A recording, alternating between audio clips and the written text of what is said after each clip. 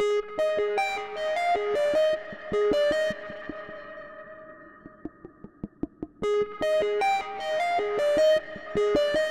everyone, this is Dave from DailyTechTV with another Q&A session video for you. Now in this video I'm going to answer two questions. The very first one actually comes from eCartman12.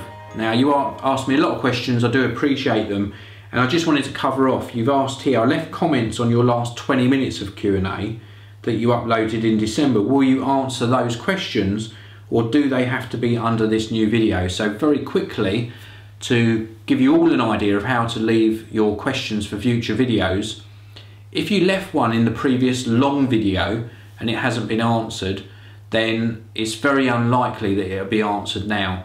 Now that's not to say it's not a relevant question, it might just be that I received so many questions that I had to skip over some. So if you think you've got a relevant question still and it's a good one, then leave it underneath one of the new videos and I'm going to just pick the ones that actually catch my eye. You can also email me questions, geekanoids@gmail.com, and just put Tech Q&A in the subject line.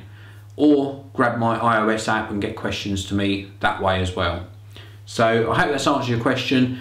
They're not ignored, it's just if I get a large volume of questions, there is just no way I can answer them all. So I'm just answering the really good ones, you know, the ones that really do capture my attention and that haven't been covered in previous Q&As.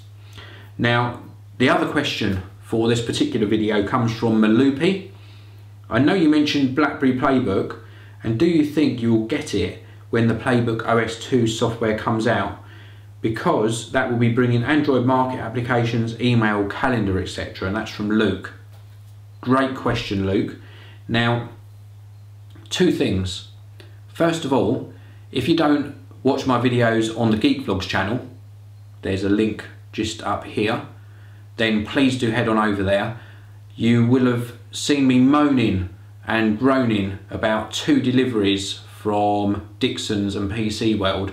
That might answer this question straight away, but to answer it a little bit sort of nicer for you rather than just pointing at a link, Blackberry Playbook, I had one when they first came out, loved the device, but it was missing a lot of features.